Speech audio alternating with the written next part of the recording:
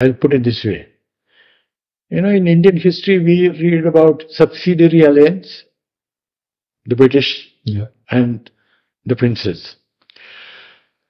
Pakistan, will go where China asks it to go.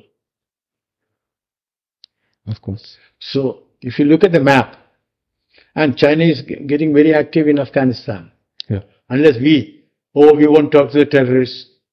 Listen, you have to talk to those who are in power. They opened their embassy, I believe. Yes. No, there is a lot happening. They're mining for lithium and all that. You know what I mean? Whereas we took the line, no, we won't talk to terrorists and this and that. What I mean is diplomacy should be imaginative. We don't seem to be doing that.